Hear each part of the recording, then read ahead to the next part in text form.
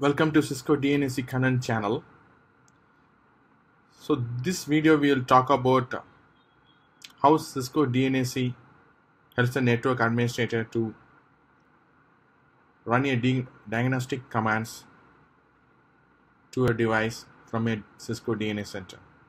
So once you log in with the administrator username and password, then come back to one of the tools called command runner.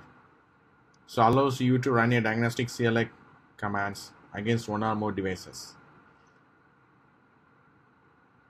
So you click here, so it will take you to the command runner tools. So there are many ways you can access these command runner tools. You can click here, tools and command runner page.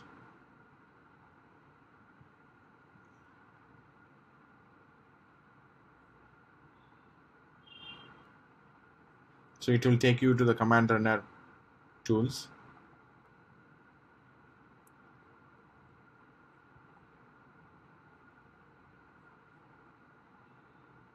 So one more way is you can come here to the search button, click command to take you to the command runner tools. So there are many ways you can run the Cisco DNA Central tool called command runner. So this command runner will come as applications in the Cisco DNA Center. So you can see these applications here, system settings,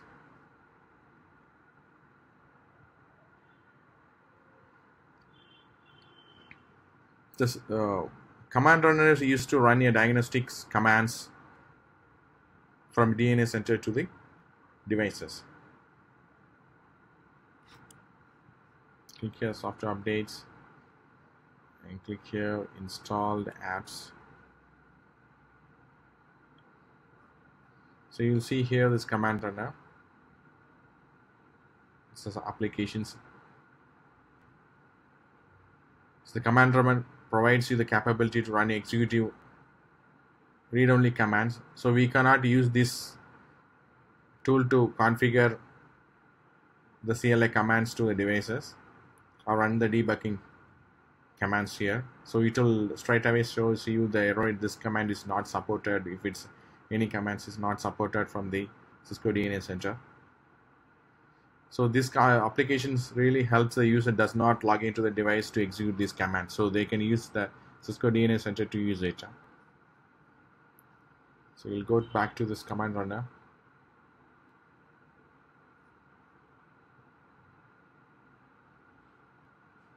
So this command runner really helps the network administrator to debug the diagnostics.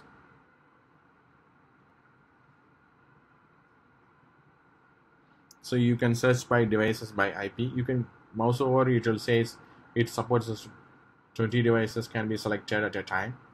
This commands is not supported for the Meraki devices and the APs are not supported. So if it's not supported, it will list down. So I click here. So I have a 5526 wireless controllers here. I select the controller. If I select this access points, it says unsupported device list. They cannot run commands and access points. So it will show you here which are the devices not supported for this command runner. Suppose you want to select two devices here. So I have selected two controllers here. Suppose you want to search any device, it will show here. You can select this device.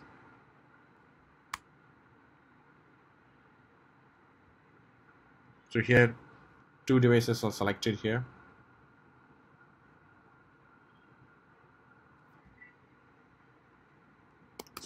So double and summary. So you need to click here and add the command here. So interface summary.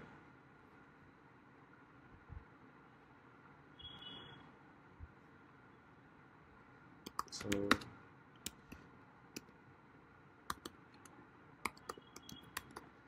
So if you wrongly type any mistype the commands while executing, it will show that error specifically to that. So I have wrongly included one of the commands to show you the difference here.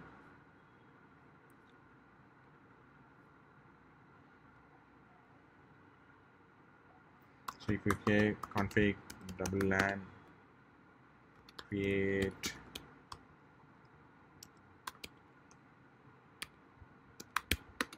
create 200 Cisco, so click here, try to add it.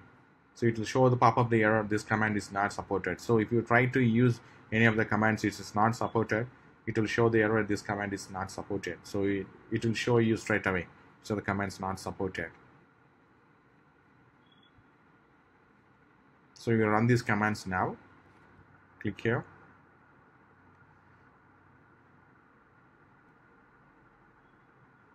So it's showing the executive status. So 50%, still 50% to go for other devices to run. So here says this commands failed to execute. So it's showing us a failed mark here.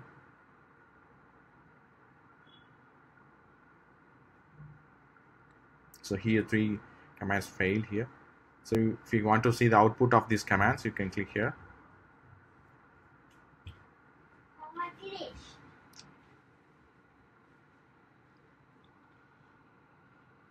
So you'll see the output of these commands here. If you want to export this CLI output, you can click here.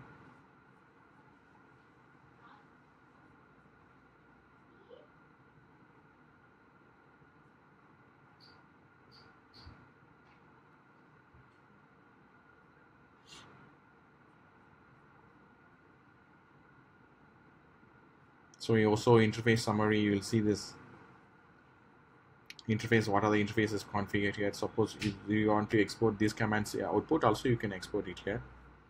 So this command, due to this typo error not executed properly, it shows this command not executed.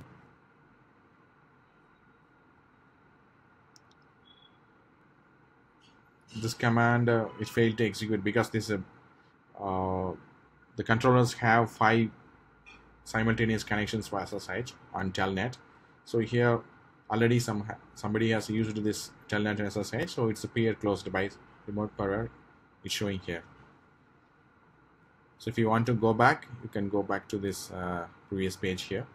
So this is how the Cisco DNAC really helps to see the CLI output from DNAC Cisco Center to really from the not logging into the devices. You can see the output here. So currently it supports only read-only CLI commands. It doesn't support any configuration or debug commands here. Thanks for watching.